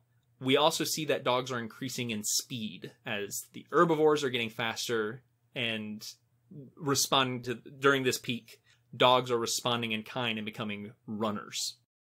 Specialized runners. It's around this time, about 10 million years ago, we see Eusyon, which is believed to be a direct descendant from Leptocyon and is jackal size. This is caninae again, so this is actual canine, and is getting a bit bigger. So coyote jackal sized, a bit smaller than a wolf, medium house dog, domestic dog. And it is thought that this genus gives rise to the genus Canis. So this is the potential direct ancestor to the canines, the dogs that our dogs come from. Right, wolves, dogs, jackals, etc. Yes. And that would have been about 6 million years ago that we see Canis come on the scene. This is also at the same time, 6 to 5 million years ago, that we see canines invade Eurasia for the first time. Took them a while. Took them a long time. They were North American predators for almost all of their history until half a dozen million years ago that they went boop. And once they move over, they're found in a number of places. Greece, Ethiopia, Mongolia, and many other places in the old world have all had confirmed fossil evidence of canines during this spread. So they spread out quickly, which brings us into the Pliocene. 5.3 million years ago to 1.8. And during that time, about 3 million years ago, the Isthmus of Panama connects, and North America and South America can finally start being friends. Episode 43. Yes. And dogs benefit greatly from this because, for the most part, the North American placental predators that moved down to South America did better than the predators that were down there, and canines were not an exception. Yeah. Dogs, cats, bears all started moving down to South America. And canines do very well, which we can see today. I didn't count it out when we were going through the groups, but in South America, there are 11 species of canidae today, which accounts for about 1/3 of today's canines. Good place to be a dog. So South America is the hot spot of diversity today, and it started 3 million years ago when they were first able to invade. But it is also during this time that the Barophagines start to dwindle down to initially 2 species, and by the end of the Pliocene, they've gone extinct. So by the end of the Pliocene, it is just the caninae, the canines, that remain, and we are close to a world of dogs wild dogs that we recognize today. Not quite, but close. During this time, we also see Canis, specifically the genus Canis, become the dominant predator across much of the whole Arctic, the northern hemisphere. Right, the place where wolves range today. Exactly. And wolf-sized predators show up for the first time among Canis. Canis chiliensis in northern China from about 4 to 3 million years ago has reached the size of today's gray wolf or around thereabouts. We also see African migration, canids making their way to Africa during this time, with fossils from Kenya dating back to 5.5 million years old. And about 2 million years ago is when we see the first explosion of Canis evolution in Eurasia, which is commonly referred to as the wolf event. And now we are seeing a world, if not dominated, but greatly occupied by dogs. Interesting. The parallel between the oldest recognized members of the most recognizable, largest, and dominant genus of dogs today showing up around 4 million years ago, which is around the same time that we see the oldest fossils of the largest and most dominant and most recognizable genus of cats today, that's a fun parallel. Right? It's very neat. I like it a lot. And let's not discover any more fossils. Yes. So that we can preserve that. Yes, I enjoy it the way it is. Let's stop. Let's keep it like that. And now we enter the Pleistocene. The Ice Age. The climate changes. The Ice Age. The Ice Age. Things are cold, things are dry. And then they're warm and wet, and then humid intervals between those. And we do see a decrease in the diversity of Canis toward the end of the early Pleistocene. So right after the beginning of the Pleistocene, their numbers do dip. They're mostly limited to smaller species in Eurasia, like small wolf-sized, with a few large ones still running around. There's the subgenus of Canis, Xenocyon, which are larger, hyper-carnivorous dogs that likely gave rise to the Dole and African wild dogs. Okay.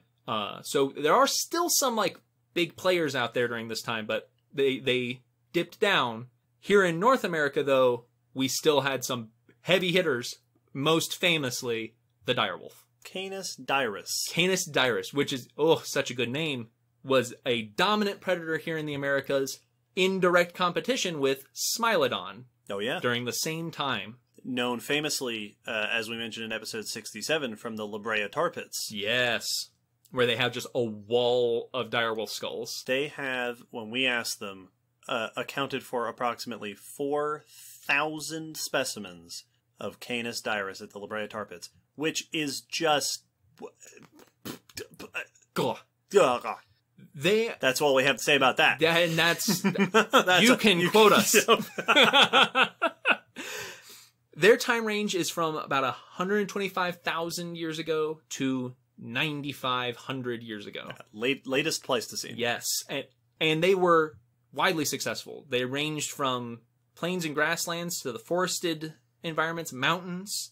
Elevation-wise, they went from sea level all the way up to 2,200 meters or 7,400 feet. Wow.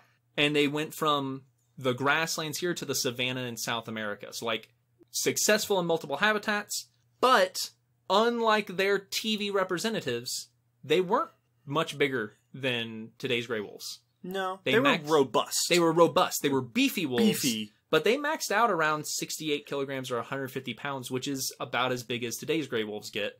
And they were just notable for being more robustly built.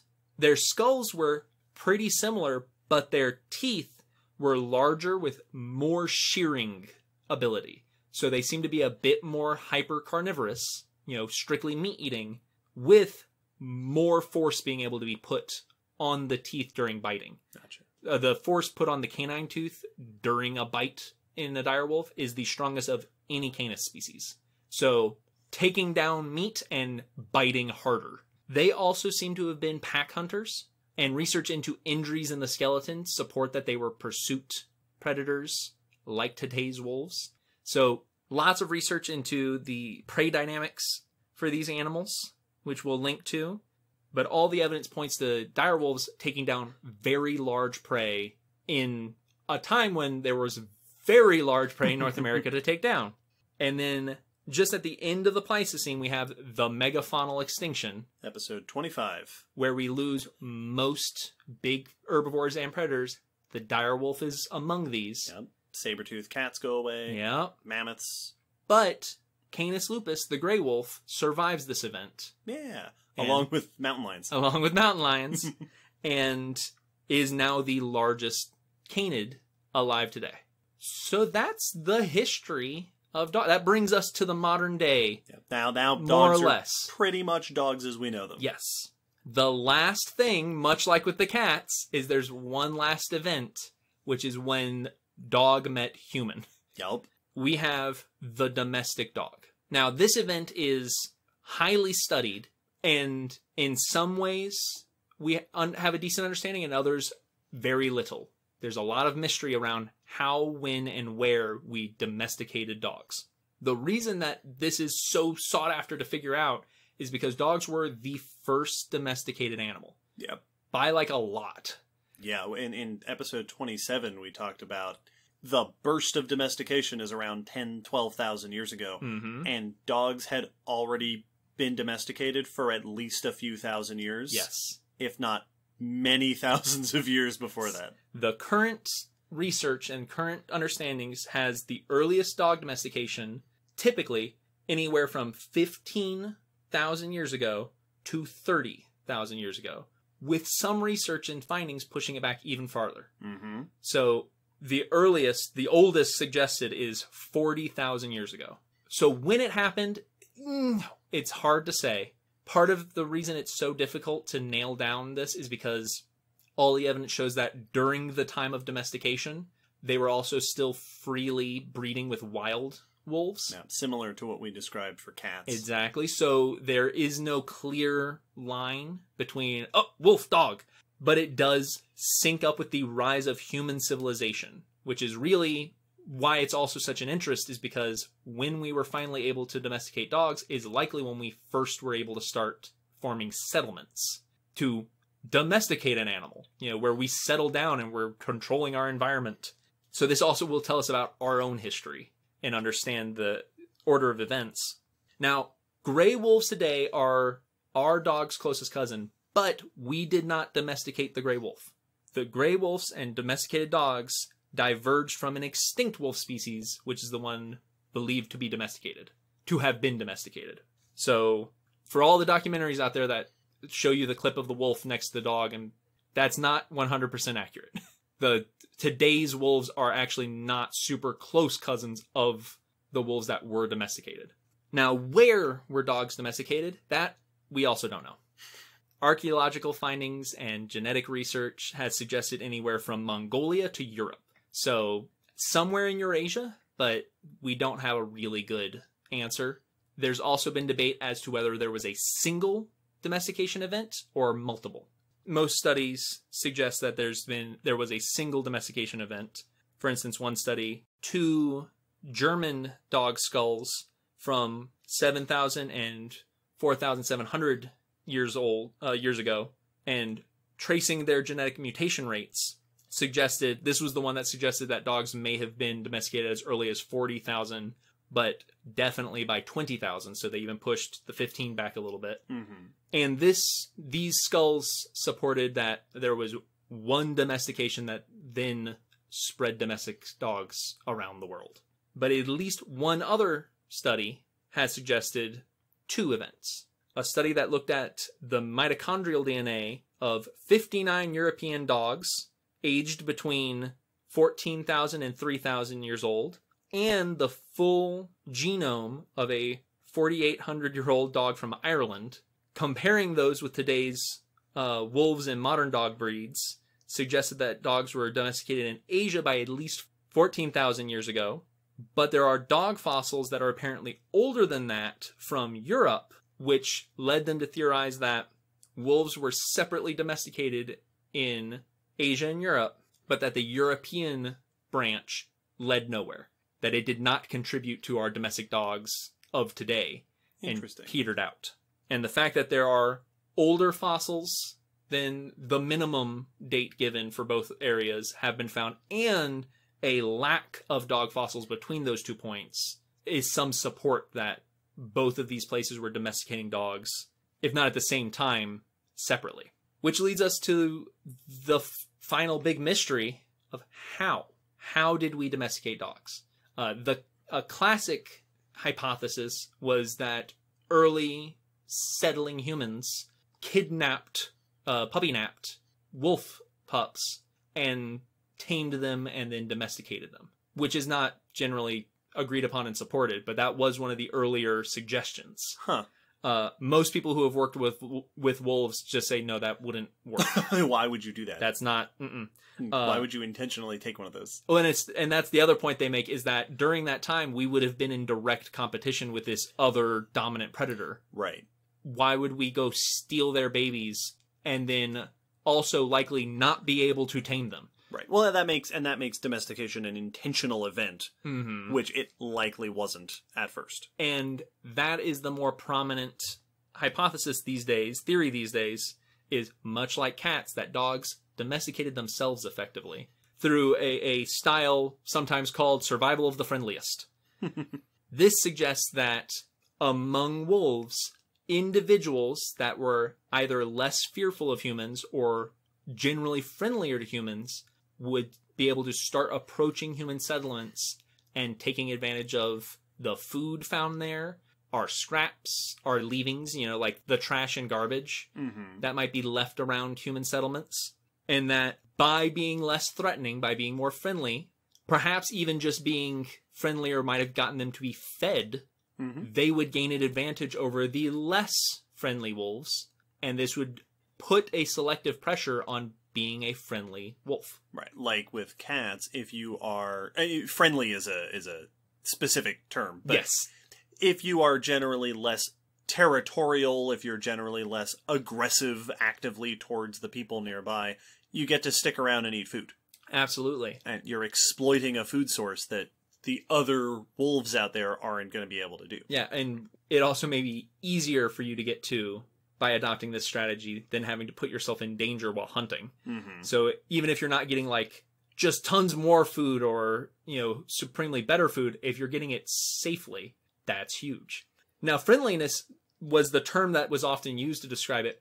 And this is actually due to an experiment that has been run in Russia for around the last 40 years. The Fox Farm experiment. We mentioned that in episode 27 as well. We did. Famous domestication experiment. This is an experiment where some Russian scientists took foxes and bred them, but only bred based on friendliness.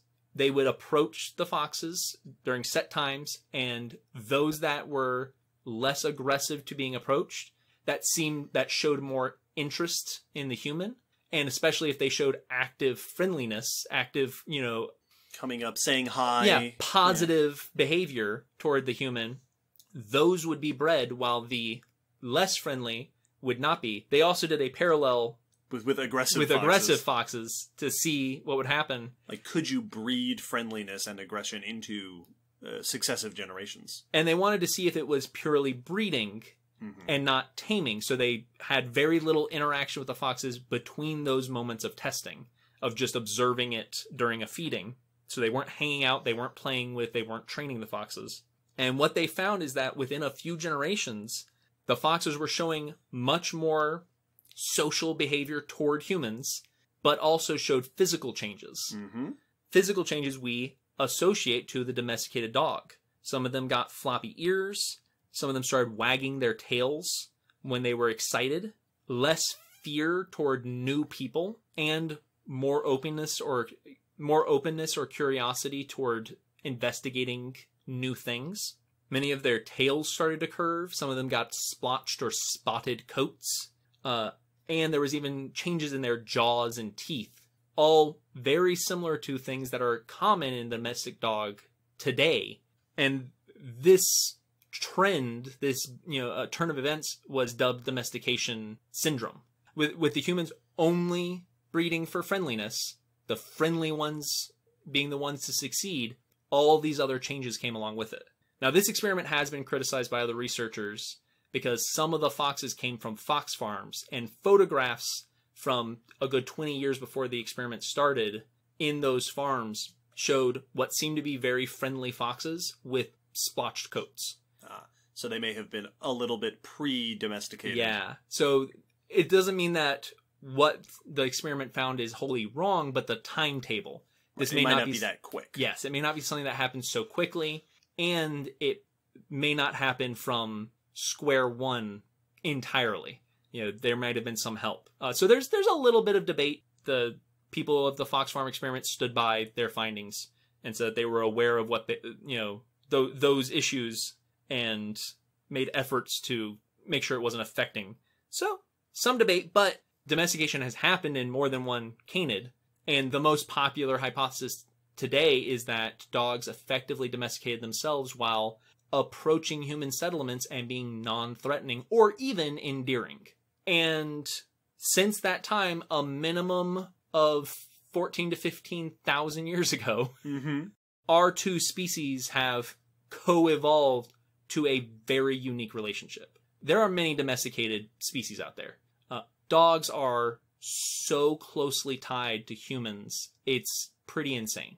And today's domestic dog is not a wild dog anymore in so many ways that fundamentally they don't behave like wild dogs. Research has found that they don't cooperate with other dogs as well as they do with humans in problem-solving situations. While two wolves were given a problem and able to solve it, two dogs took turns politely waiting for one another, is how they were described, but never thought to work together to solve the problem.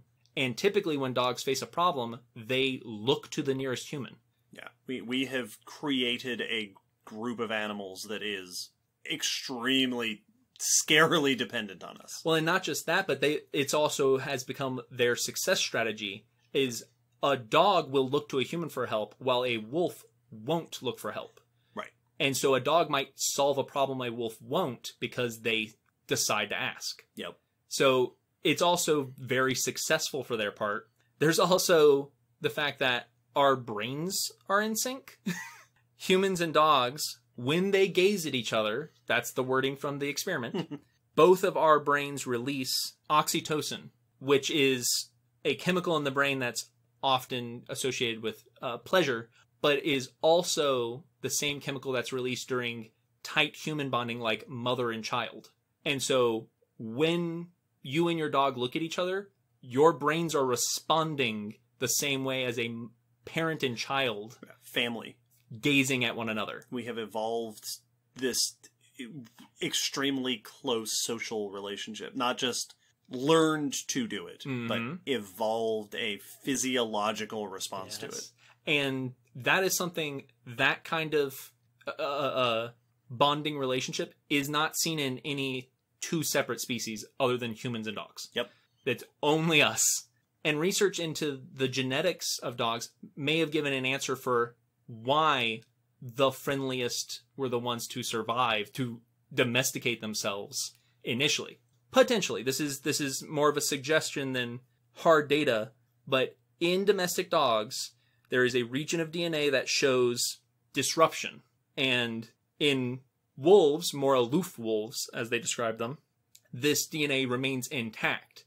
And in us humans, that same stretch of DNA, when it sees disruption, sees anomalies, is the cause for the Williams-Burren syndrome, which is in those who have this syndrome often show overly friendly and outgoing personalities. that people with this change in the genes tend to be very, very social, very friendly, very outgoing, very open towards strangers. And a similar behavioral shift is seen in mice with this genetic change. So if the earliest dogs happen to be the ones with this genetic feature, it may have been that they were genetically predisposed to a more friendly, open, social nature, allowing them to approach humans and domesticate themselves over time. And that brings us to today, with the wild dogs we have and the pets that share our homes. And a world covered in dogs. Covered in dogs. Arguably one of the most successful species on the planet, because just everywhere. Yep. I saw one time a post of someone saying, like, it was a picture of a very sweet dog, and then the quote just said, "What did we ever do to deserve dogs?" And my original response back then was years and years of selective breeding and hard work.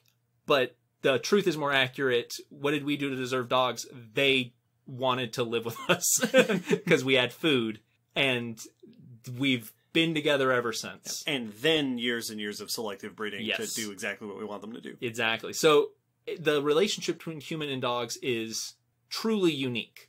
Nothing else quite matches it when you're comparing two species. And we're still learning about the depths to which that connection has affected both of our behaviors. Before we wrap up the episode, we do have a patron question. That's true. So patrons of a certain level not only get their names shouted out, but also can ask us questions that we will answer on the podcast. And today's question is from Sam. It is. Sam asks, very simply and straightforward, favorite fossil sea urchin?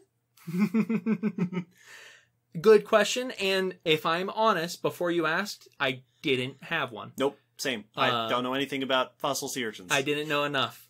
And I had to look it up, and I found a group that is now my favorite, that I find fascinating, which is the Sideroida urchins, which were from the Jurassic and Cretaceous. So sea urchins, for anyone who's unfamiliar, are echinoderms. They're cousins of sea stars. They're actually basically a sea star that's rolled up all the arms into a ball. And all of those spines that they're covered with, they're the pincushion things crawling around the seafloor. Those are similar structures to the tube feet, and they actually still have those tube feet covering their body that you find on the underside of a sea star. Nah. So it's just a sea star that you've rolled up into a ball. Into a little spiky Roomba. Yes. They're mainly herbivorous, and those spines they use to walk around, but also for defense. And when we find fossil sea urchins, you either find the cast, which is the main core body, but usually not with spines on it, because they have these little joints and just pop right off. Break off. They shed them regularly. Living sea urchins just leave them all over and grow new ones. And then you'll find isolated spines. You can often identify species by certain spines, and this group is famous for having club-shaped spines. Most urchins have these like long, kind of needleish, or stick-like. They may not be sharp, but they're pointy or pokey. Yeah, they're just a tapering cylinder with either a sharp or blunt tip, but just a little spine, a little spike. These are like paddles and like acorn shaped and like pine cone shaped, and one of them looks like a ear of corn, and they're weird and knobby, and I love it. I want to see these things alive and walking around so bad. Yeah, you showed me some pictures of them, and they are just fantastic. So the Sideroida. Sideroida. That's a weird... It's always interesting to learn about a group of animals that is weird today. Yes. Because sea urchins, that's a weird shape. Oh, yes. To be. You're a little spiky koosh ball. You're covered in eyes and feet and spines. Literally. And you have ancient cousins who are weird for urchins. Yes. Like hell ants. Weird cousins of animals that are already weird. So there you go, Sam. Good question. We had to learn a thing. I now have a favorite fossil urchin, so thank you. How about that? And with that, we are going to wrap up our episode. Hopefully everyone enjoyed this double feature. Yes. Cats and dogs. I know I did. I learned tons from both. Same. It's for groups that we are so familiar with. there's so much more that there was to learn, but also that we have yet to learn. We're still learning about these animals that are so near and dear to us, which I think is pretty cool. Yeah, it is. There's mysteries to our best friends. And if you want to hear any more about any of the things we mentioned, let us know. You'll notice I did not go into dog breeds because that is entirely different. There will, as always, be links and photos in the blog. So if you want to read more, learn more on your own, you can go there. And if you have any questions or suggestions, contact us in the usual ways, social media, email, all of that. Keep an ear out for our Dragon Con stuff coming up soon. Also, go check out the Ask a Scientist podcast that we were on. We release episodes every fortnight. So we'll see you then. Next episode's one of those 5 episodes. It is, so you know what that means. Special event. This one's going to be super special. I'm excited for this one. Ooh, yeah, it's going to be interesting. You'll all be excited for it too when we tell you what it is. Just you wait. 2 weeks. Until then, bye. Bye, everybody.